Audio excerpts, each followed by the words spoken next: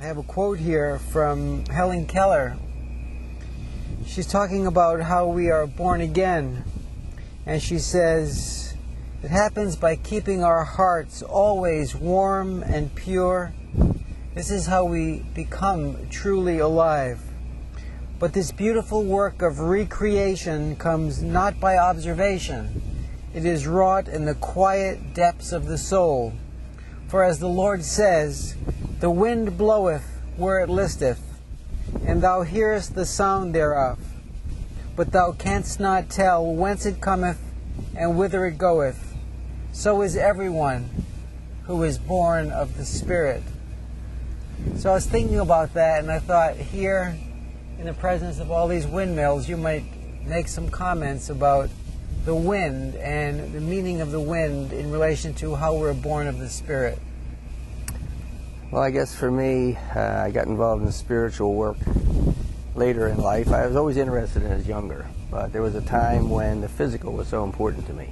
You know, my speed and my looks and my successes or my failures, how I compared to other people, and what you could see, you know, in the physical. Just like you can see these windmills, and they're huge, you know, they're very impressive. But the windmills wouldn't be here, and they wouldn't be turning, these huge blades wouldn't be turning if there weren't something else here that we don't see. And that's the wind. And the wind isn't as small as these windmills or just big enough to make the windmills go. It's infinite. It covers the entire earth. It's what allows those clouds to be there. It's what allows us to live. It's what allows trees to live and animals to live. And its movement, we can feel the movement, we can see the effect it has, but it's pretty anonymous. It's as if it weren't even there, even though we're breathing it. Our very life depends on it. And you know, there's people who actually think there isn't something that we call spiritual. So they think there's only the natural. But if we look at a woman holding a young baby and see the love she has for the baby and the baby's love for the mother, that love, you can't see that love. You can see a face, you can see a baby, you can see a mother. But that's not what we're looking at. You can't see where it comes from. You can see the effects. You can't see the love itself. You can see the effect on the smile. You can see your beloved come in with a smile. You can see that's love. And we know love, we know affections and thoughts are what make life worth living, not just the physical things.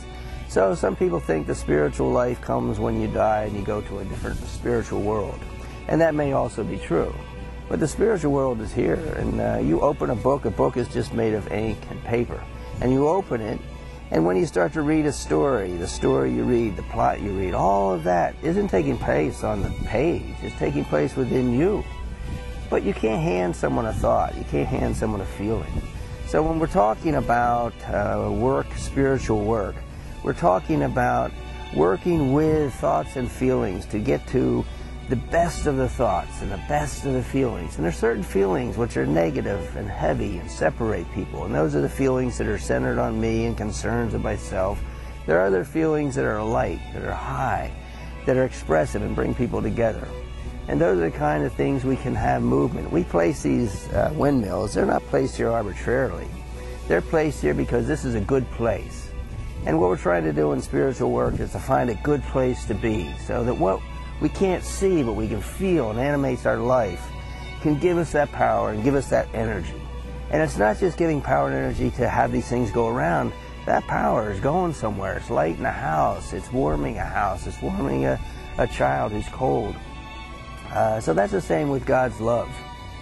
We can't see it. We don't know where it comes from or whence it goeth. But we feel it. It's our very life. And that very life is the power of God coming through us and generating through us to go out to others.